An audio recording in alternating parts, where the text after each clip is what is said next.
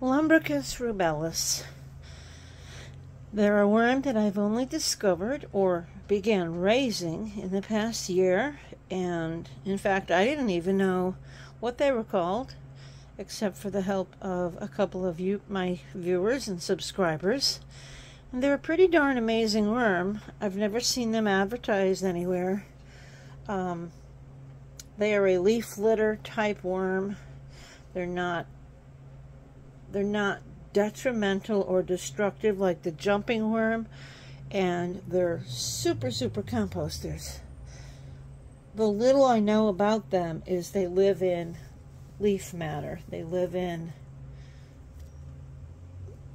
outside. They're beautiful. They live in leaves and anything that's rotting and decaying. And if it's old cardboard on the ground, I'm glad I'm not seeing a lot right here, and I'll tell you why in a minute. But they're pretty awesome worms, actually. They're really pretty, which if you're doing a beauty challenge for your worms, I guess that helps. They can be really quick, but I've learned over time they've actually mellowed out. Let's see. So they're outdoor, basically leaf litter, organic matter worms that break down what they find. They're not invasive, they're not overly intrusive, and they stay pretty deep. If you have like a pile where you dump your grass clippings or your leaves, these are the guys that are going to show up. Even this one here that has the little bit of yellow that may look like a euro. No, it's, oh, I almost dropped it. This is also one of them. So when I brought them in, I kept them in their natural habitat. The leaves, the sticks, the bark, everything they had outside, I brought inside because I wanted to see what they're capable of. A couple of days ago, for the first time, I added food. Oh, look it, we have I got an invasive jumping worm in here by mistake. Okay. This is, you see the difference? See how shiny and gray? This isn't an adult, so there's no clitellum yet, but this is one of the invasive jumping worms. And here's the, oh my god, they went right down in my hand already. Hold on. These are the beautiful Rubellus. You can see the difference. It's like literally a night and day difference. Let me put this guy in a bucket so it can be disposed of properly. A couple of days ago, for the first time, I tried adding actual kitchen scraps to this bin. And what we're here to discover is, are they there? Have they made their way down to the kitchen scraps, and are they eating it? Because if they are, then I've confirmed that these worms are going to be good composters for even kitchen scraps, and that would be pretty awesome. Now, this bin is actually pretty crowded. Oh, here's another invasive worm. See that? They come out when you disturb them. Look, when they move slithery like a snake. These are very small. They can get a couple feet long, and I have some in a bucket outside. I'll show you. But when I collect my wild worms early in the summer, some of these little guys get in here. But as soon as you disturb the bin, they will come up to the top because they don't like to be disturbed. So, okay, so if I see any more, I'm just going to grab them out. I won't show them to you, but I'm sure when I brought some of these in, they were babies, and potentially there were some cocoons. But the Rubellus, I mean, they're very different. Because both of these are upside down. And they will get the little orange tail like a euro or a red wiggler. But the rest of their body is really dark. As I was starting to say before I rudely interrupted myself, I'm going to interrupt myself again because there's a cocoon from a Rubellus. So they're breeding in captivity, which is pretty awesome. But I added people food for the first time because I don't know, other than their natural stuff that I've only ever fed them, if they're capable, not capable, I'm sure they're capable, but if they desire that. Sorry, my furnace just kicked on. It won't be on long. It's just for the hot water. just going to show you a few along the way. If it's something that they'll attack and knock down, or are they just really focused on leaves and you know, top level outdoor, you know, organic litter. And if they're not going to go to the food, then these guys are going to go back outside and do their job. There's a million out there, but so as you can see, this is as natural gets, because I just took what they were living in and brought it in, and they have really broken it down a ton since I started keeping them. And there's probably, I don't know, there's maybe 250, 300 worms in here, something like that. But they're so dark, as you could see from the couple I showed you so far. They're hard to see in their natural habitat because it's a absolute perfect camouflage. I mean, look at how dark this worm is, and if you put a little bit of natural material next to it, you're not gonna see it very long. They always go between my fingers. They're goofy. They're goofy, and I like them because they're goofy. But you can see how well the camouflage is. That's just some leaves. The worm is almost the same color, and they do hide pretty quickly. They're not a fan of being in the light. So I believe it's this end where I added, and I'm thinking it was some potatoes, although I'm not positive. Here's another. You can see the bottom side. You can see the vents and the clitellum, and the very distinguishable pink section near the mouth. So let's see. Let's keep digging over here. And oh, this one looks nice. And you see, this one has a yellow tail. It looks like a lot like a red wiggler or a baby euro. It's not. This is a more juvenile version. And as I'm getting down to the end where I added the food, I'm starting to see more. And that's a good sign. So we're going to keep on going and take a look. Getting more and more here. I keep showing them to you because I know that they're not common, and I know that they're pretty, I'm going to say pretty beautiful, but they're pretty. They're pretty, aren't they? And I am seeing quite a few cocoons in here. Now they get big. From what I read, they can get up to 7 inches. I don't think I have any that big in here yet, although I may. I've been leaving these alone more than my regular composting worms because, you know, they're not used to being disturbed coming in from the outside. So let's keep digging down. It may have only been yesterday morning that I added the food. I think it was, but that's okay. If they like it, there will be some there. And I hope I am at the right angle and light level that my camera is picking this up. If not, I'm going to be pretty bummed out. Okay, this is a really good sign. Look at all these right here in this handful. It's hard because of the camouflage action going on, but I'm right up against where I added the food. And let me not let them go crazy wiggling away. Because you see how many more are in this handful? We're getting to the food. This guy here's a little bigger, huh? This one's a little bit longer. He's nice. I'm getting up against the added food, and I'm seeing a lot more worms.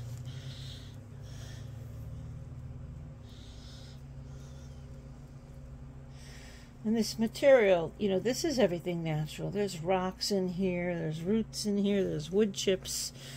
There's all kinds of stuff.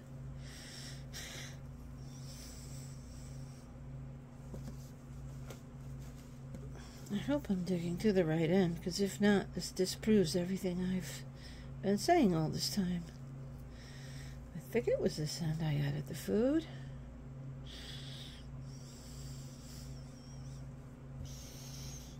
And I know I didn't add a lot of it. Yes, it is. Okay. I'm starting to see. Can you see here? They got potatoes. And yes, it was yesterday morning. that they were given the potatoes. And look at this. The big ones are down here. I'm going to try to hold them up. These are the big guys. They are definitely in the feeding zone. I think it was about 12 noon or 1 p.m. yesterday that I added these potatoes. So about 23 hours, and I'm seeing a bunch of worms in the vicinity. And that's a really good sign, because if they're going to eat the household organic waste, then that makes me happy. I'm trying to slowly work around the food, because I want to make sure that that is in fact what they're going down here for. I did try an experiment of adding what I guess most of you would call worm chow, for those of you that feed it. Absolutely no interest. They had zero desire. There's another cocoon right here. And I'm seeing a lot more of these guys down this end. So let's keep going. I'm just scooping around the potato. These potatoes, they were previously frozen, but like most potatoes, you know, they were really hard, and it's going to be a slow food. And I thought that would be more appropriate for these guys that are used to eating just off the ground. Slow food. They're looking really healthy. You can see the little yellow tail here. And this is not any other type of worm. This is a lumbricus. You can see the distinctive underside. But yet they do get that little red flat tail, like a wiggler or perhaps a euro. Actually, they have quite a bit of transitioning ability from different ages. I mean, take a look at this. You're going to see a light one here and a really dark one right here. Oh, never mind. That's my eyeballs. This is a millipede. I'm not editing that out. I think it's kind of funny. Remember, I have glaucoma, and I am legally blind in one eye and almost legally blind in the other. So the fact that I can see what I do see is pretty good for me. But the millipede is apparently wanting this potato. And see, these potatoes, they're not squishy. They're not, and I didn't break them open. I probably should have. But, okay, so let's try to scoop under a potato. Okay, there is a potato. Let's scoop under it. And look at this, folks. There we go. So there's a potato. I scooped under it, and here's what I found. So they are attracted to, look at this. They are attracted to, oh, yep, the potato. And these aren't even broken open yet. I'm going to break them now. So the lumbricus rubellus do eat the household kitchen scraps. And that's pretty awesome, because not only do they eat the outdoor stuff, but they're eating the indoor stuff. Now I want to just to confirm, I want to grab another potato. I'm going to grab another scoop up here. The potato and what's around it. There's actually a few potatoes. And look at this. It's a couple of potatoes, a red one, a white one. And you can see all the worms that came down here. They haven't gotten into it yet because these are whole. Let's see if I can break this open for them. Otherwise it's going to take forever. But they're wanting it. I have the very beautiful black worm here and a lumbricus on my hand. Great, now millipedes are going to be referred to as the black worm. I think that's pretty funny. Okay. It is what it is. Here's a, where did it go? I was going to say, here what looks to be, oh yeah, this is a nice freshly laid cocoon. And their cocoons are pretty big, by the way. They're not huge worms. Well, mine aren't huge yet. They have the potential to be huge. I hope they get huge. This is the first time, yesterday, 23 hours ago, these potatoes were added in. And they're not soft. You can see I'm struggling to break them open. And, hold on, I have a nail here. Nail in the wall I use to crack things. So they're already down there. They're already circling it. They're already desiring it. They're already feeding on it to some degree. And the majority of the worms in the bin are down there. So that's really good. See, there's even rocks in here. I mean, I just scooped up what was outside and brought it in. Again, I like to give you close-ups of the worms when I can.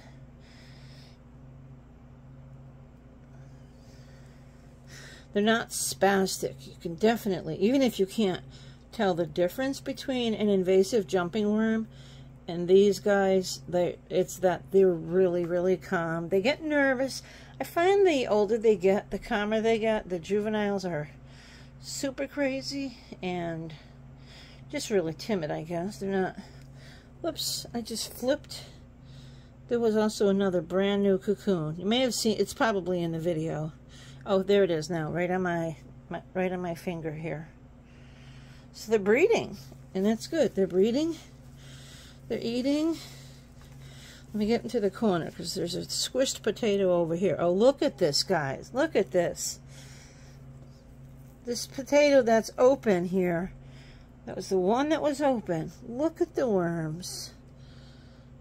Look at this black worm. That's pretty awesome, huh? Yep. Look at them all. So there, oh my gosh, this is awesome. To me, this is awesome. You can see different colors, different shades, different levels of maturity. If you look right here, look at how dark this is. No, this isn't a millipede, this is a worm. I'm trying to get the darn thing out to show you. But even this one here, look at how dark it is. And that's what they do. They go all these different crazy colors. It's from pretty light to pink. Oh, look at this. So that's it. There's cocoons. There's 2 cocoons in my hand. One right here that I just covered because my big fat sausage fingers. And then there's one right here. And you got all these worms. So they got down to where the food was and decided to, you know, deposit some cocoons down there. Or I don't know if they decided to. I don't know if it's one of those things they can choose, or if it's like us people, we don't get a say. It happens when it happens. Here's a really, really pretty one. Here's the underside. It's going to cooperate. And then when it goes over, look at how dark it is. It's just... And then, you know, you put next to the material next to them, and you see the next one next to it is sort of a pinkish or amber. I'm not really sure what that color it would be called, but the first few times I saw some of the darker ones, I honestly thought they were baby salamanders, because they do have a lot of the similarities of the red speckled salamanders we have here. There's a lot of kind of salamanders, but I do have a video that shows I have 2 salamanders in one of my bins. I think it was Introducing Sally or something, and that's one of our most common salamander types, and they look a lot like this on the top. And, you know, look at this. It curled up in a ball. Almost just looked like a pill bug there. So they have pretty good camouflaging ability. And again, we're still in the potato zone, and we got all these worms down here. So that's awesome. That's an awesome finding. I'm happy because these guys are happy. I'm happy because they're going to eat kitchen scraps. I wasn't necessarily concerned that they wouldn't, because organic matter is organic matter, and they're eating organic matter. Wow, these guys are pretty spectacular looking. Now the question is going to be, how quick do they eat it compared to the reds or the blues or the Africans or the Euros, or, you know, any of the worms that anyone may keep. So I have, let's take a look here. Let's do an inventory of the food. And again, I would estimate there's between 200 and 300 worms in here. Can you see this one crawling across the top? Can you see how dark the camouflage? Now imagine if it was outside with a bunch of leaves and, you know, twigs and whatever. You wouldn't even see it. I mean, it's still over here, but you wouldn't even see it. They have such good camouflage ability. See that? It disappeared. But there it is. So, okay, let's do an inventory. We have 1, 2, 3, 4, 5, 6, 7, 8, 9 baby, oh wait, nope, 10 baby potatoes that are not rotting. I split them open, but they're not, you see, they're not squishy, they're not gooey, they're not stinky, they're uncooked, they were not cooked.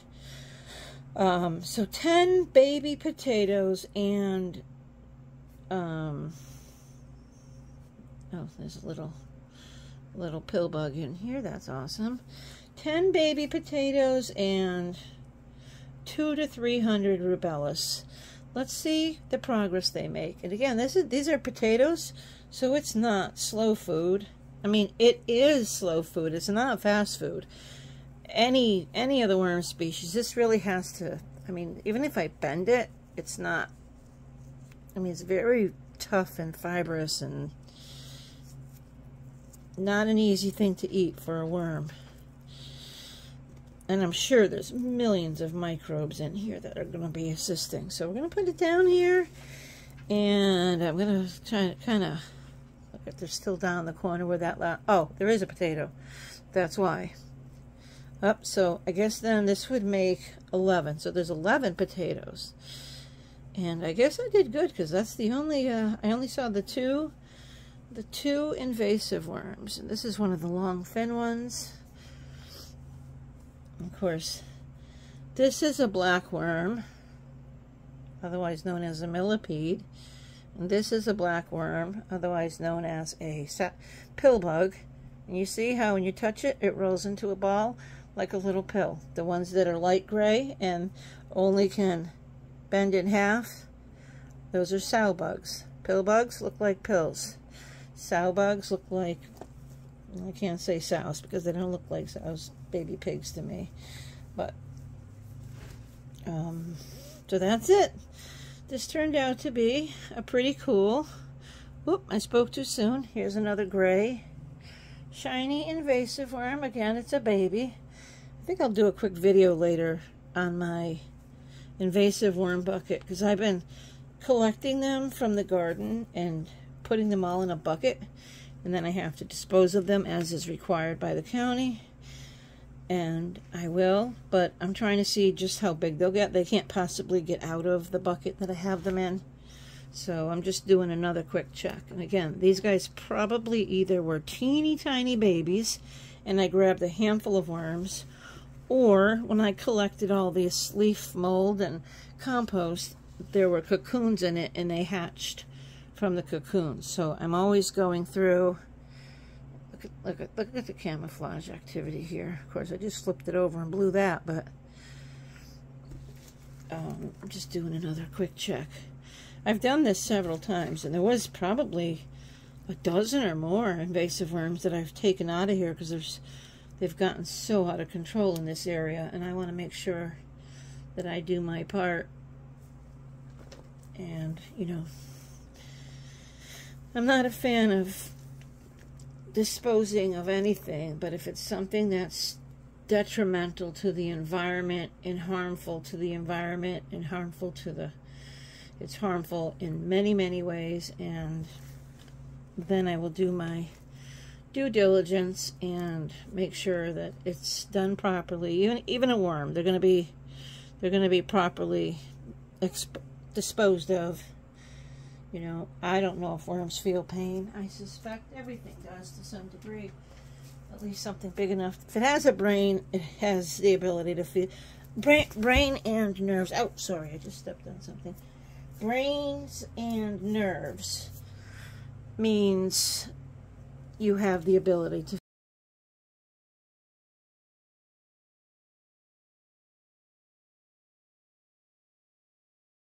feel pain. Maybe jabbed the bottom of my foot. I don't know. But so that just happened. That was interesting. That's a new experience for me. And I'm gonna put it back in here. I mean, it didn't do anything bad until I stepped on it. So let me know, is this a black soldier fly larvae? And if it is it going to turn black before it hatches into a fly? Let me try to zoom in on the guy again here. Guy or gal, I don't know. It's interesting because they get stiff probably for when animals come down, and then they have that ability to twist themselves and give you a little zap. It felt like a bee sting at first, but it's not burning now. It doesn't hurt now. It's just an initial zap, and then that's it. So I don't think it injects a stinger, actually. So, no grudge against the bug. If something that was several hundred times my weight stepped on me and I could bite it, I would too. So let me know, should I leave this guy in here? Should I take it out? Should I move it to an outside bin? I have no experience with them. I've seen them. I've seen these before, and I've always just thought they were soldier fly larvae. So I don't know if they're good or bad to have in the bin or in the house, because it's not my area of knowledge. And I will ask that you guys help educate me. There's a little pill bug heading toward. Alright guys, well, what we learned in this video is that the Lumbricus rubellus, in fact, eat kitchen scraps.